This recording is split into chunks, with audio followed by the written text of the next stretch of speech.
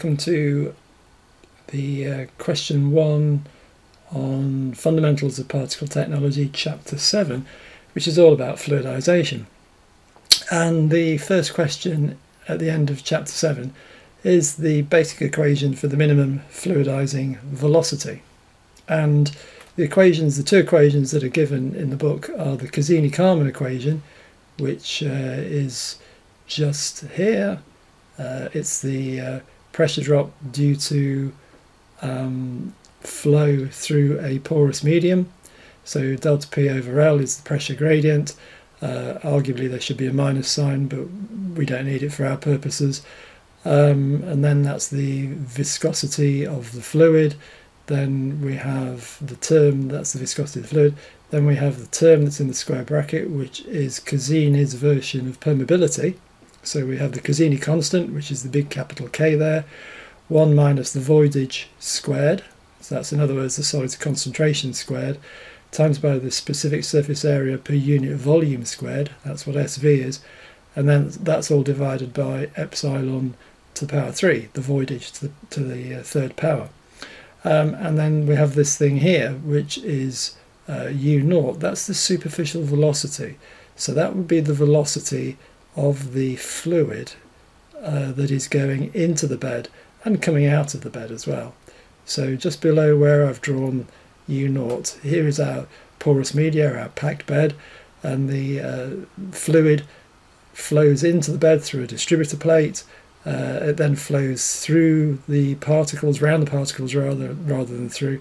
It's through the porous medium, but round the particles, and then comes out at the top here, and then that is the superficial velocity. The superficial velocity is based on taking the volume throughput, what we would say typically is Q, and dividing by the total cross-sectional area. So U0 is equal to Q, which is the volume throughput, meters cubed per second, divided by the cross-sectional area, meters squared. So that's an important distinction to make, because there is a higher velocity of the fluid as it flows through the bed. That's called interstitial velocity. But we're using entirely the superficial velocity, which is the one that's relatively easy to measure. Okay, so that's the pressure drop on a porous medium given a certain flow rate of fluid through it. That's what the Cassini-Kármán equation is telling us. It's basically Darcy's law with the permeability section expanded to just here, what was in the square brackets. Against that we have the weight of the bed. Now you're going to have to be a little bit more careful how we describe the weight of the bed. It's the bed weight, okay, per unit area.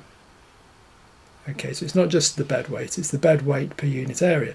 And if you think about it, this will be newtons per meter squared. Okay, why is it going to be newtons per meter squared? Because it's got the same units as pressure drop. Okay, pascals or newtons per meter squared. That's why I mean it's the bed weight per unit area. That's what we have just here. Clearly there's nothing stopping us from rearranging this equation for bed weight per unit area into a pressure gradient again.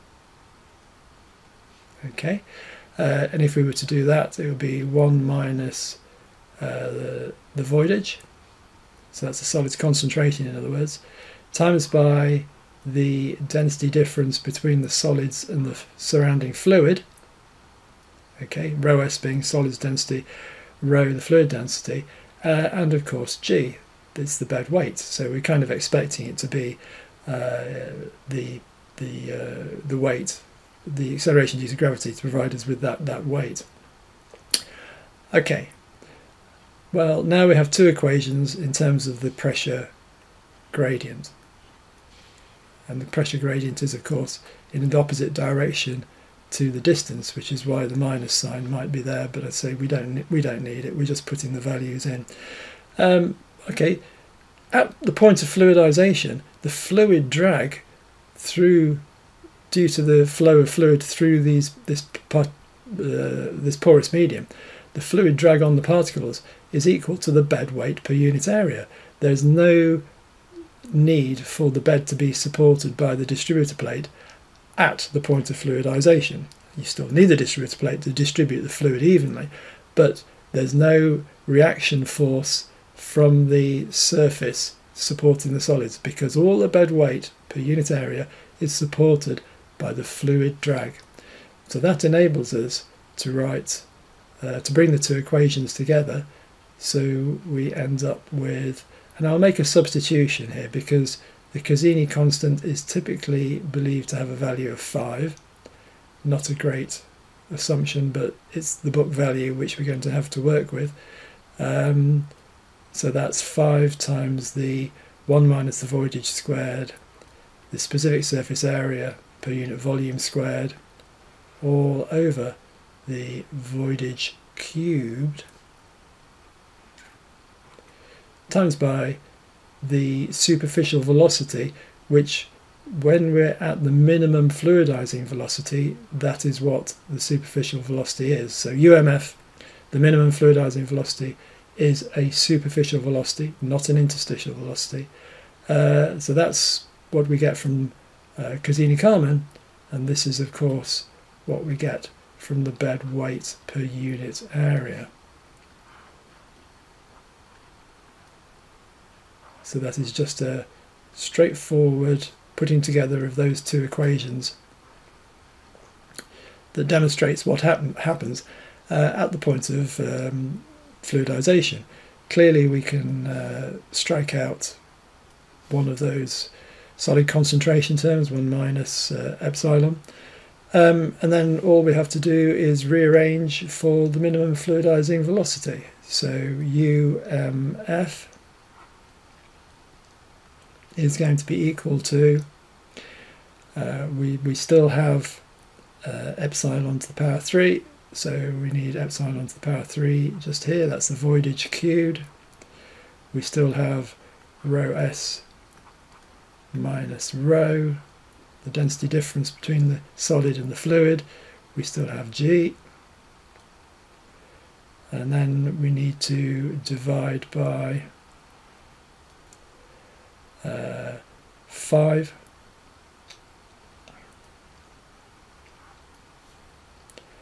Now 1 minus the voidage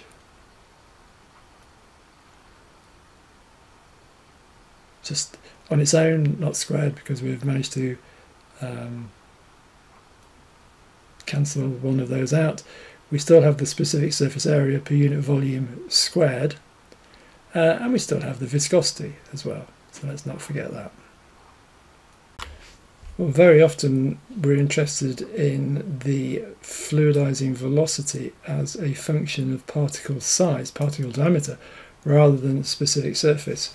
So we can make the substitution of the specific surface area per unit volume, which is equal to 6 over the particle diameter. That's the SOTA mean diameter. Normally we use SV as a sub just here, but I'll leave that off just to make life a bit easier to see what's going on the screen. So we can use this equation as a substitution, provided we have spherical particles. And if we do that, then UMF, the minimum fluidizing velocity, is equal to, still got voidage up there, still got the density difference, the acceleration due to gravity. However, down here we have the 5, then we have 6 squared, because we have SV squared just there, so that becomes 5 times 36. Still have our 1 minus epsilon. That was 6 over x, so we've taken the 6 and squared it and put there, but we need to bring the x squared up to the top. And then we still have the viscosity just here. So with a little bit of tidying up, we have the equation for the minimum fluidizing velocity is equal to the voidage cubed, the density difference, the acceleration due to gravity, the particle diameter squared, and I say that really should be the SOTA mean diameter squared, then 180, 1 minus the voidage and the viscosity.